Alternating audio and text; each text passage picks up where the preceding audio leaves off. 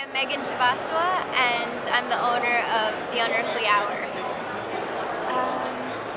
Alright, so how long have you been doing this? I've been doing this, well, it's not just me, I've been doing it with my partner and my boyfriend, Elia Tonzelis, and we teamed up and we've been doing this for almost 2 years now. So what inspired you to do this?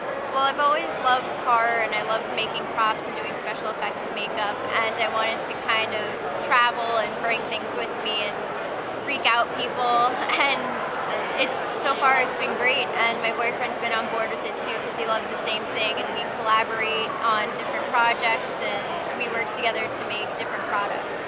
Okay, last question. If you could choose any superpower in the world, what will it be? It would be shape-shifting.